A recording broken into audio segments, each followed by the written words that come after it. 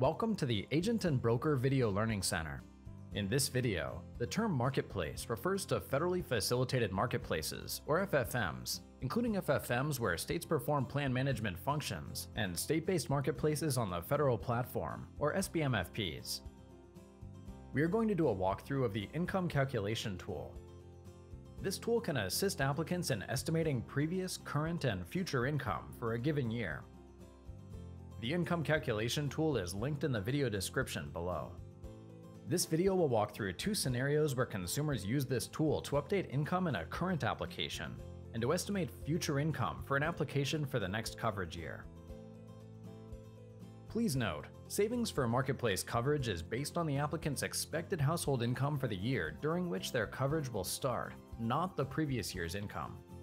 For example, if a consumer applies for coverage during the plan year 2023 open enrollment period for coverage starting in January 2023, the applicant's eligibility for savings for marketplace coverage will be based on their projected income for 2023. This tool can be accessed two ways. First, by visiting the Income and Household Information page on HealthCare.gov. Second, through the Review Income and Expenses page in the Marketplace application. On this page, consumers will see an estimate of their yearly income based on the current monthly income they provided previously in the application. If the estimate of their yearly income doesn't seem correct, consumers can use the income calculation tool to help them come up with their best estimate. The first scenario we will review is how to update income in an existing application using the income calculation tool. This scenario features Mario. In November of 2023, during the open enrollment period, Mario applied for healthcare coverage for himself through HealthCare.gov and is now enrolled in a qualified health plan. Mario's estimated income for the upcoming year qualified him for financial assistance in paying for marketplace coverage. However, a few months later, Mario temporarily lost his job and therefore his income changed from the previous estimate on his application. Mario will update his marketplace application to ensure he is getting the right amount of financial assistance. Mario isn't sure what to enter for his income estimate, so Mario will use the HealthCare.gov income calculation tool to estimate his 2024 income and use the calculated income from the tool to update his marketplace application.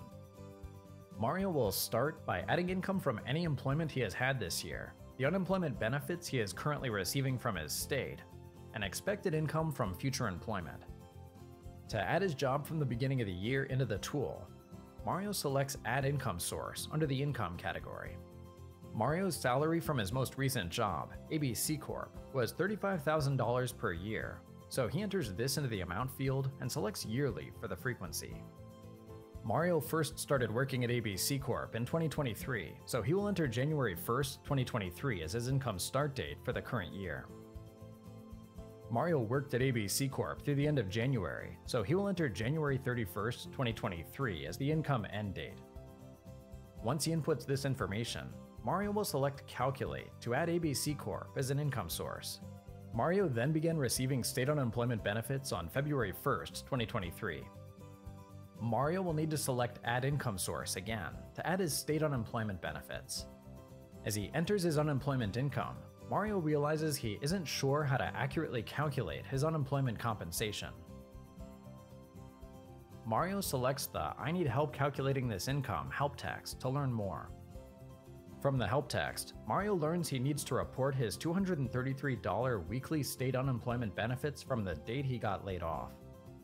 Mario knows that he currently receives $233 in state benefits per week, so he inputs $233 in the Amount field and selects Weekly as the frequency. Since Mario's unemployment benefits went into effect at the beginning of February, he enters February 1st, 2023 as the income start date.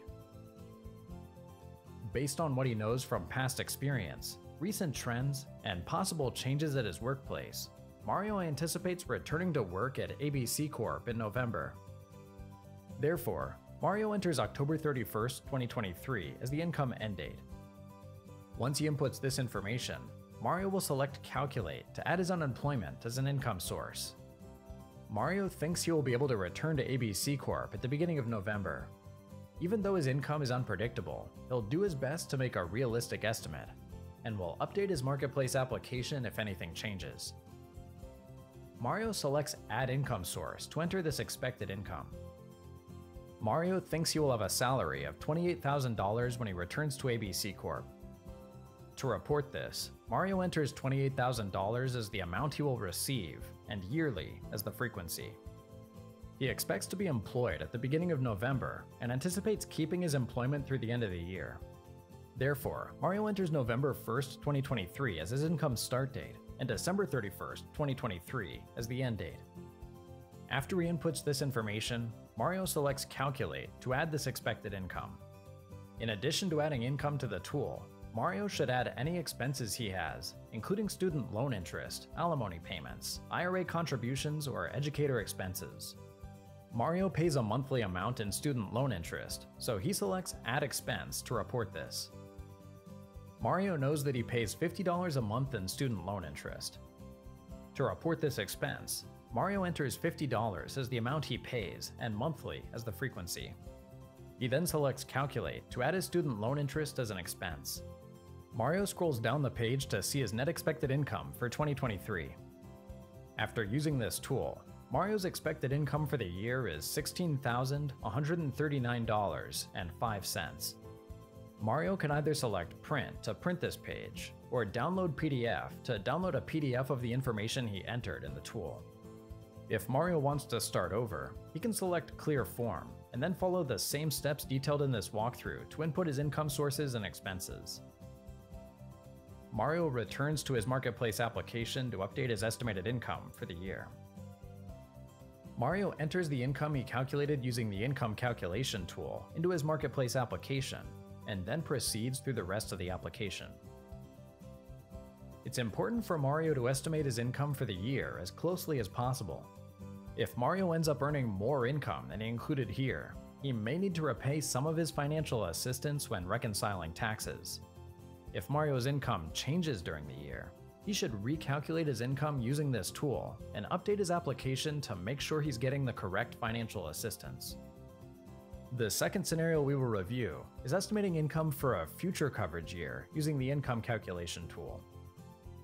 In this scenario, Layla is applying for coverage during open enrollment in November of 2023. Layla's eligibility for financial assistance for Marketplace coverage is based on her projected income for 2024. Layla has a salaried position but also works part-time in the summer for additional income. She will use the Income Calculation tool to estimate her expected income in 2024. She accesses this tool through the Income and Household Information page on HealthCare.gov. Layla will start by adding income that she expects to have in 2024. Layla is a high school teacher, and she expects to be employed for all 12 months in 2024. To add her job into the tool, Layla selects Add Income Source under the Income category. Layla's annual salary as a teacher was $38,600 in 2023. She does expect this to increase by $1,400 in 2024, so she enters $40,000 in the amount field and selects yearly for the frequency. Layla started working as a teacher in 2023, so she will enter January 1st, 2024 as her income start date.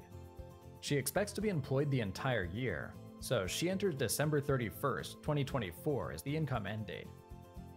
Once Layla inputs this information, she will select Calculate to add her teaching position as an income source. Layla also works part-time for a lawn care business during the summer months when she doesn't teach. To add this extra income into the tool, Layla selects Add Income Source again. Layla gets paid weekly at her lawn care company and makes around $500 a week. She enters $500 as the amount and weekly for the frequency.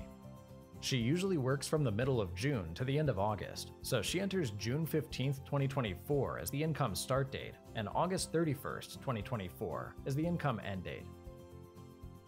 Once she inputs this information, Layla will select Calculate to add her part-time work as an income source. In addition to adding income into the tool, Layla should add any expenses she thinks she will have in 2024, including student loan interest, alimony payments, IRA contributions, or educator expenses. In this case, she won't have any applicable expenses in 2024, so she doesn't add any expenses into the tool. Layla scrolls down the page to see her net expected income for 2024. After using this tool, Layla's estimated income for the upcoming year is $45,571.43. Layla should enter this estimated income amount into her marketplace application when she applies for plan year 2024 coverage. It's important for Layla to estimate her income for the year as closely as possible. If Layla ends up earning more income than she included here, she may need to repay some of her financial assistance when reconciling taxes. If Layla's income changes during the year, she should recalculate her income using this tool and update her application to make sure she's getting the correct financial assistance. For more information on reporting income, see the video description. We hope this video has been helpful. If you haven't already, we encourage you to watch our other video for a full walkthrough of the streamlined HealthCare.gov application in which the applicant is seeking financial assistance, linked in the video description below. If consumers need additional support completing a marketplace enrollment application or estimating their expected yearly income, they should contact the Marketplace call center.